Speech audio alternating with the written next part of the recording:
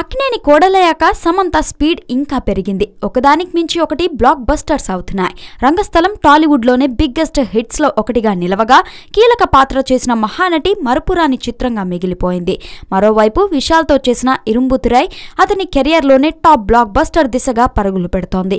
విశేషమేంటంటే ఎప్పుడు విడుదలయ్యాయి అనే దానితో సంబంధం లేకుండా బాక్సాఫీస్ దగ్గర ఈ మూడు రన్ అవుతున్నాయి. ఇక్కడ గమనించాల్సిన అంశం మరోటి ఉంది.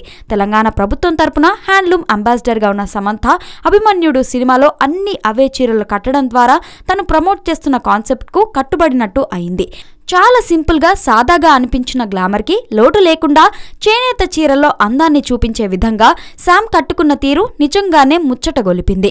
ఊరికే మాట వరుసకు చెప్పడం కాకుండా తను నటించే సినిమాలో కూడా చేనేత వస్త్రాలు ధరించి సమంత ఆదర్శంగా నిలుస్తోందని ఫ్యాన్స్ సంబరపడుతున్నారు. ప్రస్తుతం కన్నడ రీమేక్ యూటర్న్ లో నటిస్తున్న సమంత శివకార్తికేయన్ సరసన తమిళంలో సీమరాజాలో కూడా చేస్తోంది.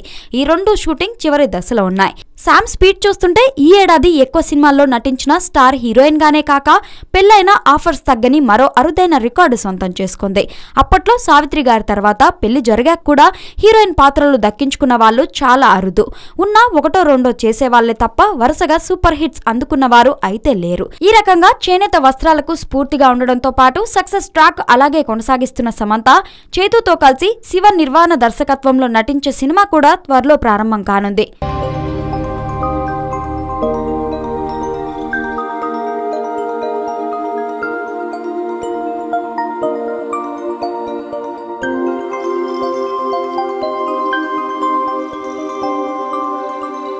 ఈ వీడియో గనుక మీకు నచ్చినట్లయితే లైక్ చేయండి, షేర్ చేయండి అండ్ సబ్స్క్రైబ్ చేయండి.